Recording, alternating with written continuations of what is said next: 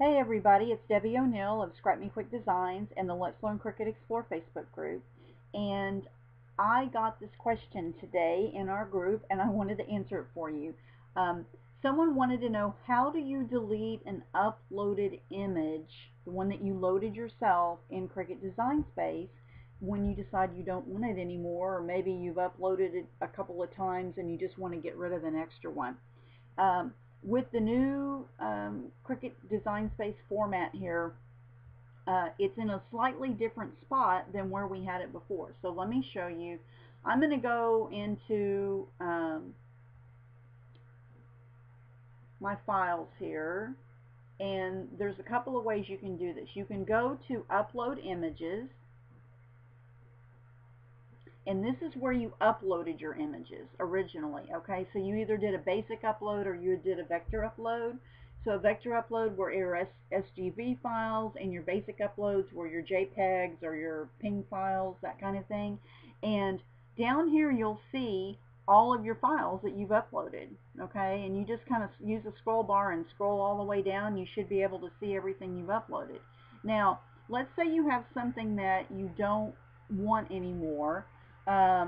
You're going to put your cursor over it and go up here where it says information. Down here where this little I is, just click on that, and when you click on that, it gives you what it was you put in here.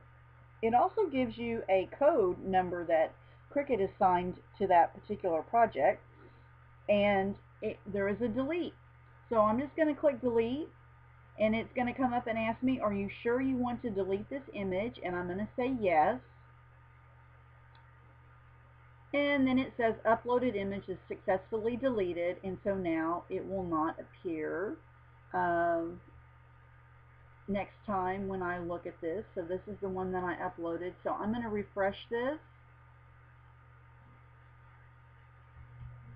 I'm refreshing my screen, and now that image is no longer in my Design Space account. So that's the easiest way to delete any of your uploaded images that you no longer want in your account. I hope you found this helpful.